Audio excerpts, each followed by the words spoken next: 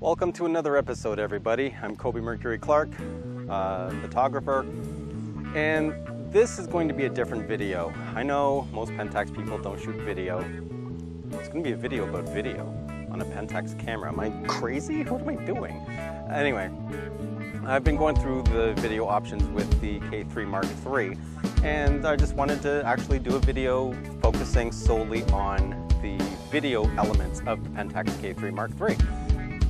It's not as bad as people would actually think. Right now I'm recording with the 55-300 PLM lens, and I am shooting in 1080 60p.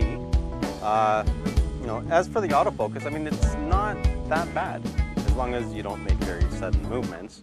It's actually, it is usable. It actually is usable, surprisingly. The image stabilization built in with the body stabilization IBIS actually does work remarkably well. I'll show you that after. And yeah, I'm just gonna, so right now it's 1080 60p. I'm gonna switch over to 4K, and it's basically gonna be a showcasing of just shooting video with the K3 Mark III. It's really not that bad. I might actually do more of it. The one thing I did notice though is the camera does get very, very hot along the bottom plate.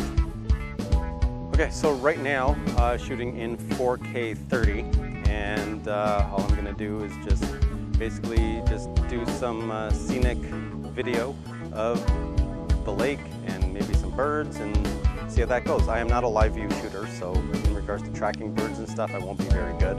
But other than that, let's see how it turns out.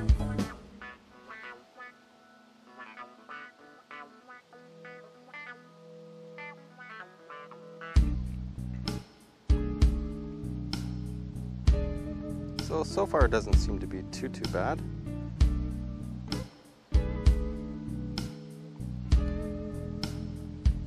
Let's see what's over here.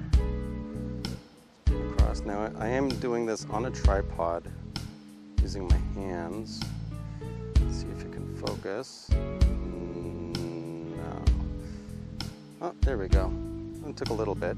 Zoom out here.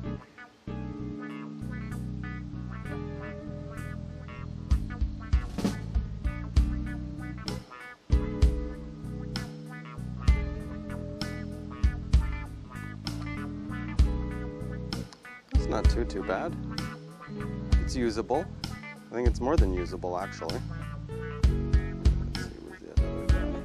Like I said, I am not a live view shooter. It's very hard for me to line things up if I'm not using the viewfinder. But we're getting there.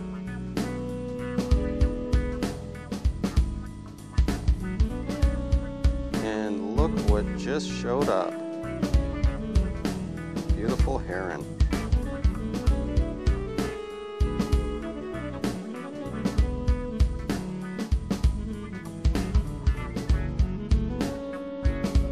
Literally just landed.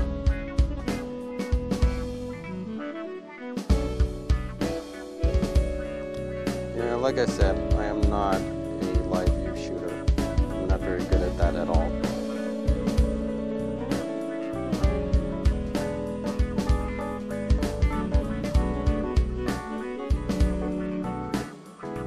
Overall, this isn't too bad.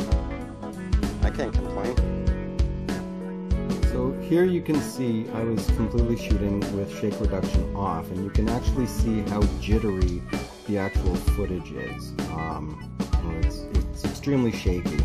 And from here, you know, I just did this one quick section here just to show how absolutely crazy it is shaking around when you're doing handheld video. Again, this is in full 4K, and from here I switched the shake reduction on and continued along my path back to my car. So here is how smooth it actually is when you're shooting in, with shake reduction actually on. It is a pretty remarkable difference. I mean, it's not going to make it completely and utterly smooth, but it does actually make a viable difference. And then when I got home, I redid a couple of shots just standing in the same spot, doing the same thing in regards to having the shake reduction on and off.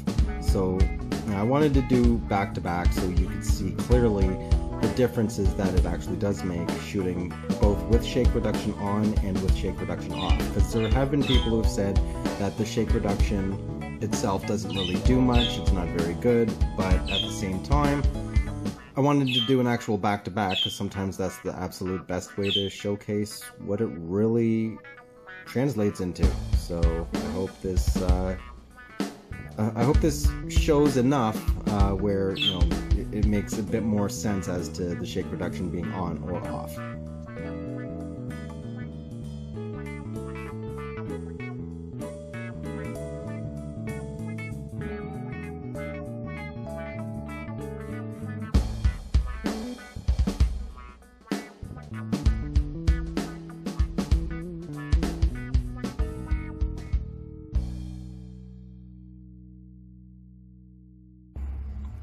And that's really all there is to it. Pentax video in 4K with the K3 Mark III.